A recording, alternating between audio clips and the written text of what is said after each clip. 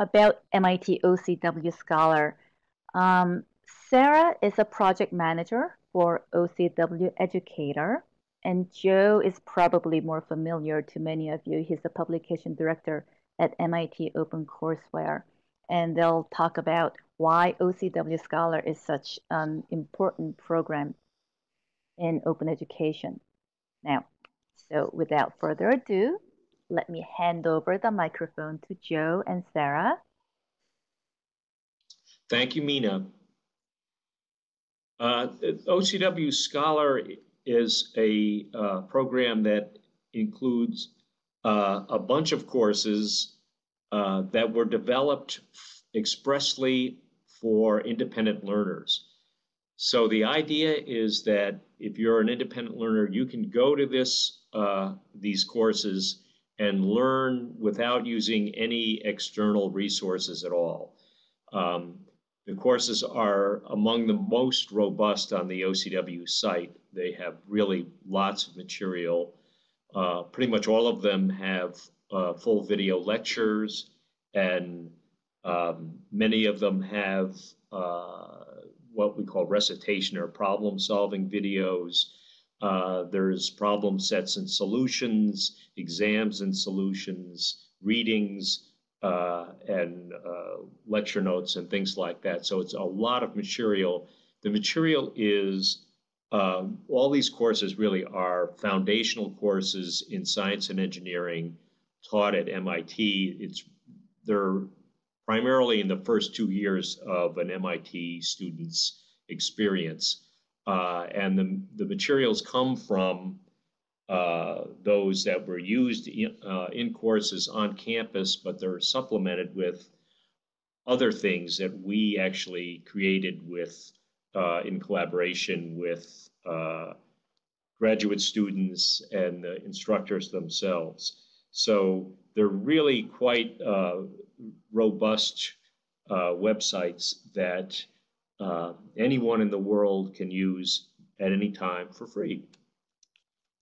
So OCW currently offers 12 Scholar courses, and those areas include biology, chemistry, computer science and electrical engineering, psychology, calculus, probability, linear algebra, engineering dynamics, and economics. And we have one more in the works, which is in biological chemistry. And our Scholar courses are really among our most visited courses on the OCW site. So some people might be wondering about the relationship between MOOCs and OCW Scholar courses. And really, MOOCs and Scholar courses have similarities and differences. So they're similar in that they're both sequential offerings of materials. They go in order. And many of them offer video, simulations, and assessment opportunities. And then they differ a little bit because MOOCs are interactive in the sense that there is usually someone on the other side of the screen as you're engaging in the MOOC. There are usually things like discussion forums. You can often get a certificate. They have a start and an end date. And then the course materials are under an all rights reserved license. And that's a little bit different than the Scholar courses, which are really independent learning experiences. We don't require any sort of registration. The materials are permanently available. There's easy downloading of materials, and all of the materials are offered under a Creative Commons license, which means they can be adapted and reused. And in the Office of Digital Learning at MIT, we really see MOOCs and Scholar courses as complementary, and people and learners and educators might go to a MOOC or to a Scholar course depending on how they want to use the materials. Well, how did we make these courses? They are labors of love, that's for sure, because they're take a lot of effort from a lot of different people. The time frame is 9 months. That's pretty optimistic, to 12 months or even longer. And a lot of people are involved. There's at least one professor, MIT professor, and often multiple professors. The OCW staff has what we call a department liaison, a publication manager, the publication director. We have our own production team, which there are 3 or 4 people involved in that. They do more technical stuff to see that things can work on the site. But we also use a site authoring team in India. These people work for Sapient, and they build the site themselves.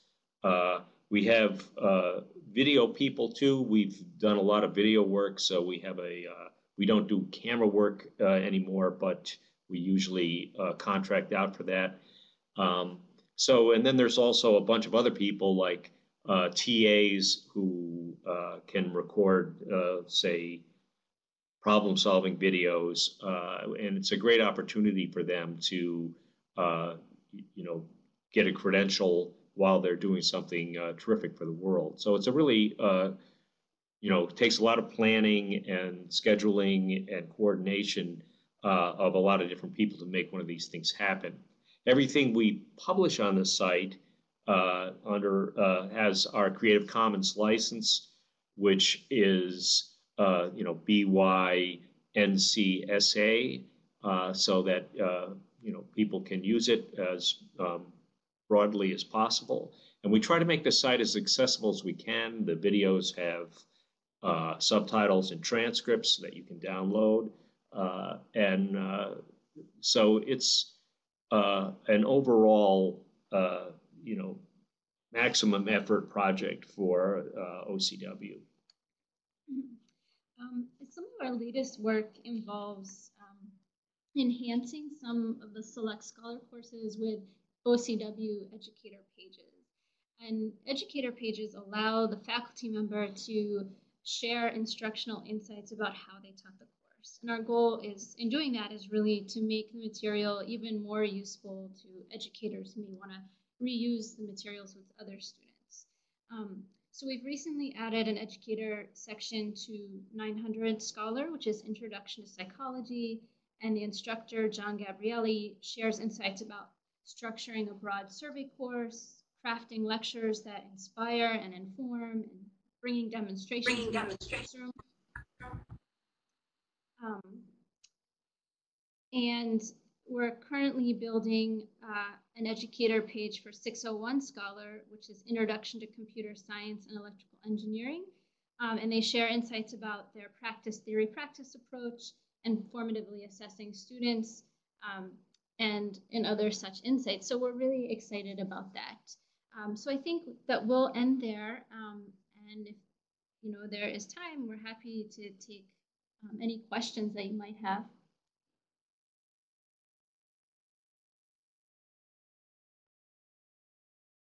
Thank you, Sarah. Thank you, Joe. Let's open the floor for some questions on the OCW Scholar program. You can use your microphone or type in the questions in the chat window.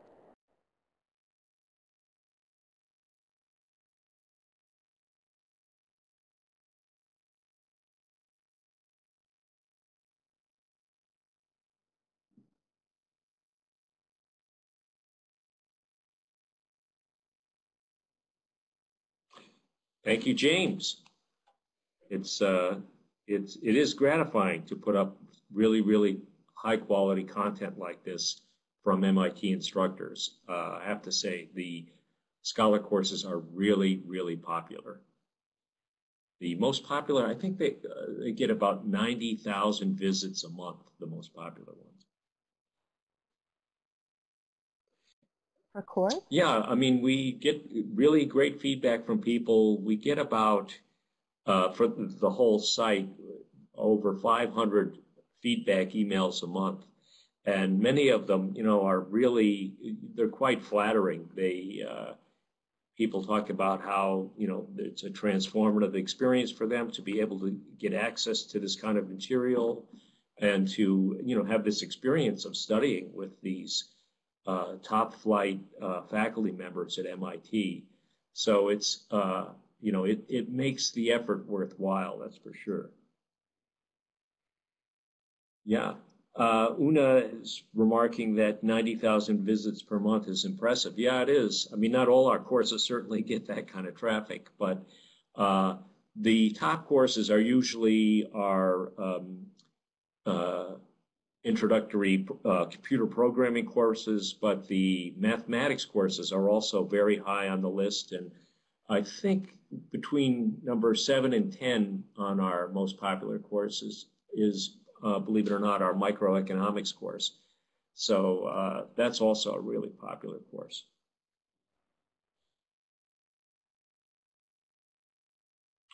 Let's see. A question is from all the users, do you have any idea of how many are future or past MIT students?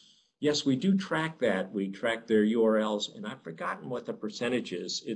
It's not a huge number because we get so many people from around the world, but there is a lot of activity that happens on campus, and I've forgotten what the percentage is. I'm sorry about that. I could look that up if you want. Another question is, are high school students using this to prep for AP tests when their own high schools don't offer the courses? Any data on that? Well, that's definitely true, in part because the Scholar program is such as it is, but we also have a companion website to the MIT OCW website called Highlights for High School, and that website has an examination preparation component, which is broken down by topic in the AP curriculum and those topics are linked to resources in on the OCW website, and many of those resources come from Scholar courses. Another question is there a specific demographic where the participants are coming from? To Scholar courses, I'm not sure that the traffic has ever been sorted out as different from the whole OCW site in general, but that has about 45% come from North America, and then the rest is broken down. I think it's about 15% from Europe, 15% from East Asia, and smaller numbers elsewhere. Those are the two big other groups, though.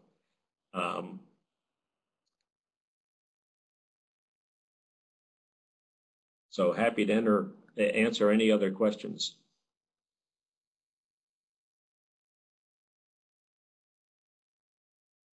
The traffic overall to the OCW site is about 2.5 million visits a month. It's really quite a lot.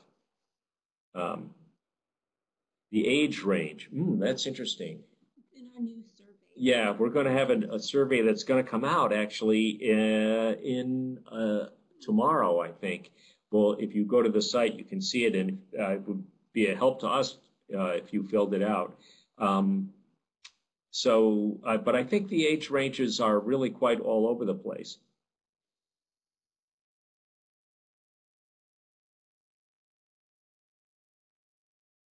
The justification, well, the OCW Scholar program is a grant-funded program.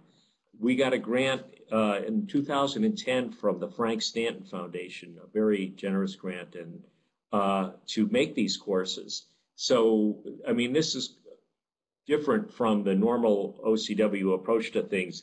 We had money to, give stipends to teaching assistants, to faculty members and instructors. Usually that worked by, us giving the department a chunk of money to pay them for time over the summer or something like that. So we were doing this sort of outside of the normal OCW operation. But the other thing is we wanted to make these courses really as robust and standalone as possible. So to do that, we put a lot of effort into making a kind of complete educational experience, or at least as complete as we could do it.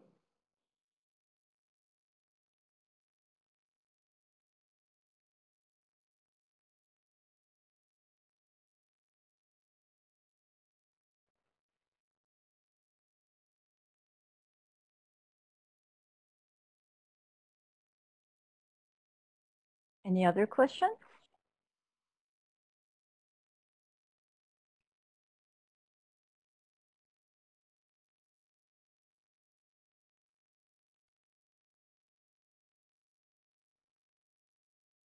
Sherry, are you sure you don't want to ask a question?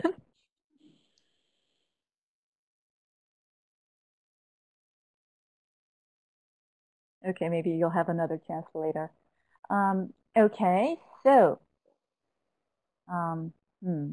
I always wondered about why you guys put so much effort into that. So I'll look forward to seeing the report on who's using it and how they're using it. It will be really interesting to see how it's different from other OCW courses. Okay, well, thank you very much, Joe and Sarah. Our pleasure. Thank you.